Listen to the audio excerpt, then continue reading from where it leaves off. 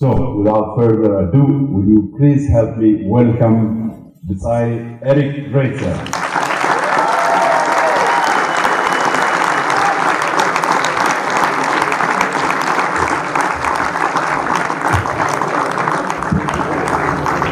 Thank you very much. I want to start off by thanking the organizers of this wonderful event for having me. Thank you to everybody who worked so hard to put together an event like this. I can tell you, having organized certainly nothing of this size myself, but having organized conferences and various events, it takes a lot of work. I think we should first probably give a hand to the people who have done that hard work.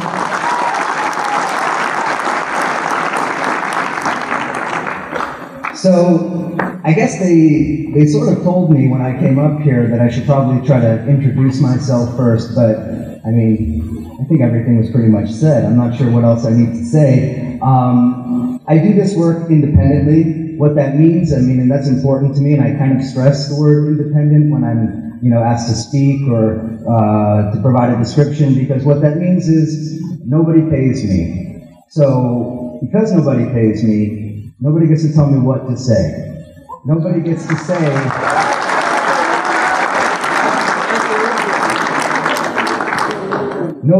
say, well, this subject is off limits, this subject you shouldn't talk about, or maybe you should focus on this or that. That is part of how the system works. And if you're part of that system, unfortunately, you're forced to play that game. And so when I say that I'm independent, what I really mean is that when you're hearing me say something, that's what I think, and that's what I mean, and there is no double game in my language. So, talking about Eritrea and talking about the issues that I focus on, I often use the term anti-imperialism. And anti-imperialism, I think, is a description of the ideology. It's certainly not something I came up with. There's a long history of that term. But I think it bears a little bit closer analysis what exactly that means. And in order to do that, you have to define what imperialism means. To say you're against something, let's be clear about what that something is. And what that something is not what the media tells you that it is. It's not what the corporate media, the mainstream media, or even the pseudo-alternative foundation-funded human rights media, or what have you, tells you that it is. They'll try to tell you that there are multiple empires in this world and that they're all competing with each other. But this is false. I think that anybody who puts time and effort into this sort of analysis can understand that really there is one global empire. One globalized empire. It has bases in Washington, on Wall Street, in London, in Paris, in many parts of the world, in Saudi Arabia, in Israel, in many places. And this global empire we could call an empire of finance capital, of neoliberal capitalism, whatever you want to say. There are many terms to describe what it is.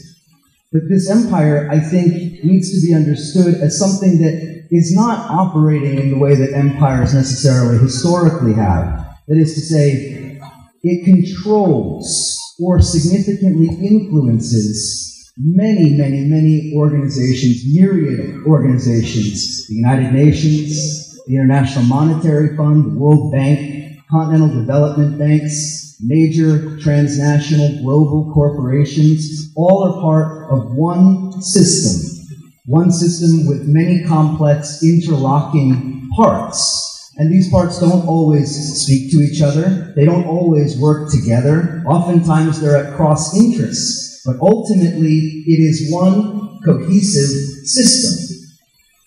And I think that part of what we need to understand about this system is how it operates in what we would call the global south. And what they would like to do, and part of where Eritrea fits into this question, is basically controlling and dictating and influencing the course of development. They want to tell you how you're supposed to develop yourself. You don't get the right to develop in however your own country sees fit. You have to develop according to their rules, according to their practices. And that is 21st century imperialism. In other words, what the empire wants to do is it wants to maintain and expand It's global hegemony, or in another phrase, perhaps global domination. That's what empire is about. And this is really an extension of a system that's been around for many centuries, isn't it? I mean, in a sense, what we're really talking about, I think, is the logical product of, on the one hand, colonialism, which anybody who knows anything about African history understands perfectly well, and capitalism. And it is the marriage of colonialism and capitalism. And that's how 21st century imperialism operates. We could even call it neo-colonial capitalism. But the question is, what are the tools of this empire, of this imperial system? How does it operate? So I know that I'm a bit limited on time here, so I can't really go into all of these specifics, because honestly, you need to spend at least a semester or a year in a course to really go into that. But let me just break it down into a couple of categories. Let's begin first with political tools that it uses. Institutions such as the United Nations, the International Criminal Court, the European Union, the G7, many other institutions that are dominated by this system with its ruling establishment. There are regional political institutions as well, in which the empire really has massive influence. The Organization of American States in Latin America, ASEAN in Asia, even to a large extent the African Union. So what you're seeing then is that it uses these various international institutions, and it uses compliant governments that it can make into proxies, into puppets. Of course, I think the Eritrean community understands perfectly the puppet government nature of Ethiopia, of the role that Ethiopia has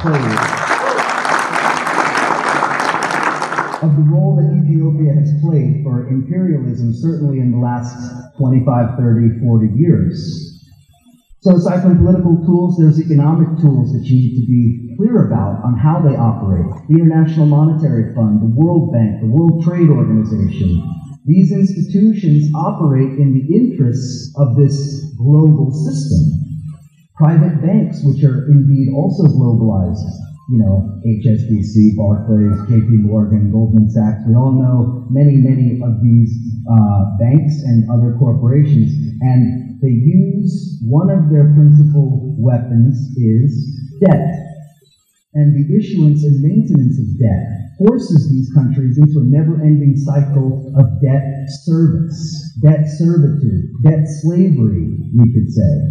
You never get out of that cycle. Once you take on the loan, you then have to take new loans to pay back the original loan, and new loans on top of that, and you're in this endless cycle that so many African countries have found themselves in. Sanctions. Economic warfare is really what sanctions should be called, because that's what it is. And when a country is sanctioned, it's not simply to tell that country what to do. It's to demonstrate to that country the price that it has to pay to be independent. And I think this is also something Eritrea has dealt with significantly.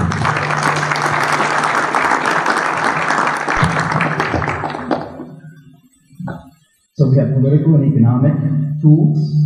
There's also military tools. The militaries of the neo-colonial powers, the US, the UK, France, they also have their subgroupings, AFRICOM and the like.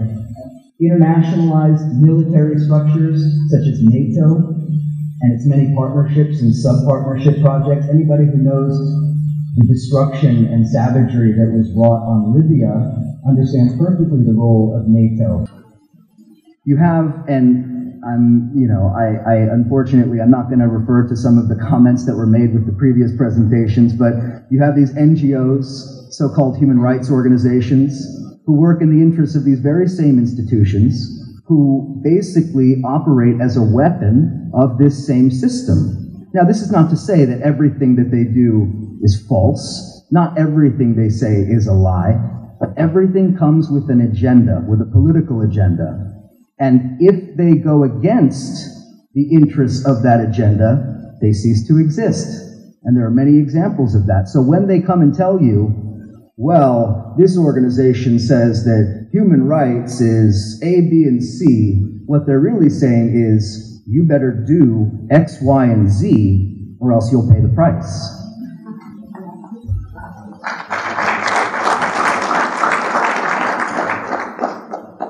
And then you also have the foundation-funded, what I would call pseudo-alternative media.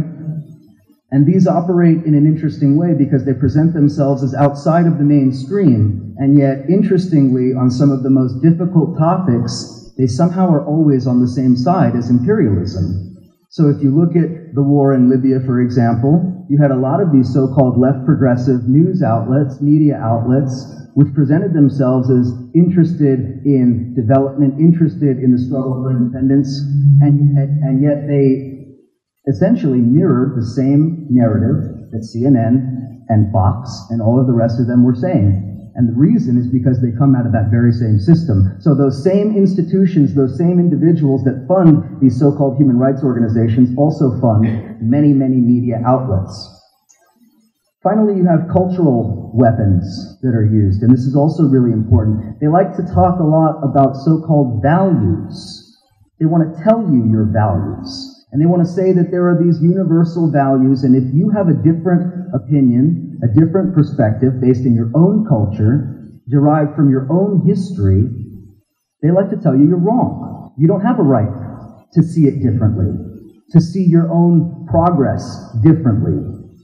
They also use what I would call cultural exports, entertainment, sports, fashion. All of these things are perfectly fine in and of themselves, but notice the way that they're used, what objective they ultimately have. And you'll see that, in fact, they are part of that very same system. Now, I don't want to go into an endless dissection of all of these individual little things. I just want to say why I'm outlining all of this to begin with. And that is mainly because I think it is important to understand the complexity of these institutions and these forces that, to a large extent, are arrayed against Eritrea. This is a global system that sees in Eritrea a threat for a number of reasons, because a country that won independence for itself on the battlefield with lives, with blood, and paid a tremendous price for that, has decided to develop itself without listening to anybody else, doing it on its own, doing it its own way. And the point of this is it frightens them. They don't like countries that will do what they believe is best, rather than doing what they're told.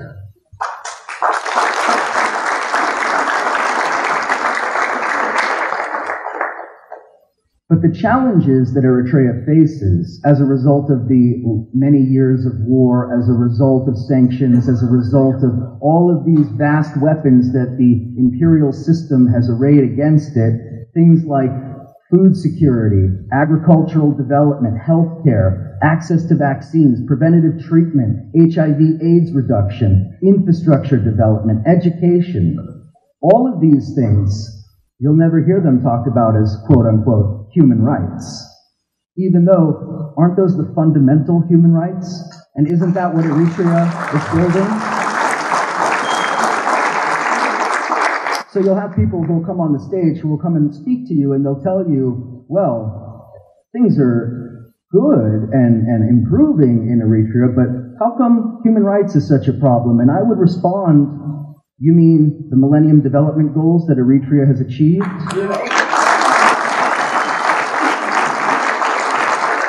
You mean access to clean drinking water, to food security, to agricultural development, to infrastructure development, and to all of these things? Do those not also count as human rights? This is a fundamental question that needs to be posed to this entire so-called nonprofit, so-called human rights complex.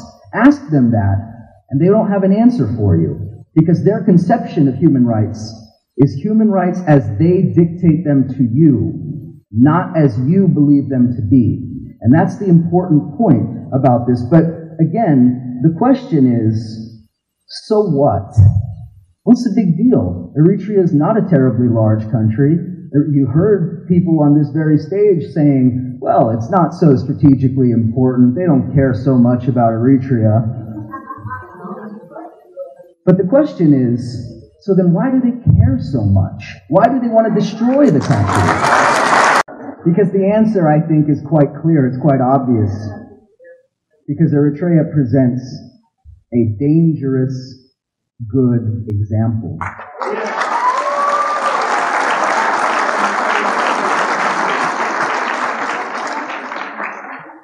So I want to point out, in 2007, there was a widely read article that came out in the Los Angeles Times, one of the biggest papers in the U.S. The headline read, "Eritrea aspires to be self-reliant, rejecting foreign aid." Now, the article began with the following sentence. I'm quoting it directly. Quote, "This struggling, low-profile nation is doing something virtually unheard of in Africa. It's turning down foreign aid." Close quote. Now, I want you to think just for a second what exactly is being said. That Eritrea is doing something, or this is, of course, 8 years ago now, that Eritrea was doing something unheard of, rejecting aid. In other words, Eritrea said, our national development is in our own hands and no one else's. And because they said that, they put a target on their back. Because they took away one of the most potent weapons that the imperial system has for controlling nations, and that is aid. Eritrea's president explained, after rejecting a $200 million aid package from the World Bank, he said, quote, 50 years and billions of dollars in post-colonial international aid have done little to lift Africa from chronic poverty. African societies are crippled societies. You can't keep these people living on handouts because that doesn't change their lives. That's what he said. He said it. Now you have to understand that when you make a statement like that, you automatically make yourself into the enemy for this system. It's not very difficult to figure out why they hate Eritrea, why they make Eritrea into the vicious monster, quote-unquote, North Korea of Africa, or whatever. And don't get me started on that stupid phrase, because I'll talk to you about North Korea too, but that's a separate issue. Such independence that Eritrea shows is not exactly applauded by neo-colonial countries who use debt as a means of controlling nations that present themselves as independent. But are you independent when you're dependent on aid? You've seen all over the continent of Africa, literally from the beginning of the post-colonial period, that when you are dependent on aid, independence is a facade. It doesn't really exist. The great African revolutionary leader Thomas Sankara famously said, quote, "Imperialism is a system of exploitation that occurs not only in the brutal form of those who come with guns to conquer territory. Imperialism often occurs in more subtle forms: a loan, food aid, blackmail. We are fighting this system that allows a handful of men on earth to rule all of humanity." And they murdered him. Thomas Sankara was removed and killed for precisely that sort of position. And this is the point, though, that Sankara so skillfully articulated. And this is what Eritrea has been doing, transforming itself into something of a national ideology of liberation in terms of development. And this is what they cannot allow. That 2007 article in the LA Times, they said, quote, "The self-reliance program began a decade ago, but accelerated sharply in 2005. Relying on its meager budget and the conscription of about 800,000 of the country's citizens, the program so far has shown promising results." Now, this is 8 years ago. We know what kind of results this program has shown up to today, and it's staggering. The article went on to say that these results are measured on a variety of UN health indicators, including life expectancy, immunizations, and malaria prevention. Eritrea scores as high and often higher than its neighbors, including Ethiopia and Kenya. It might be one of the most ambitious social and economic experiments underway in Africa.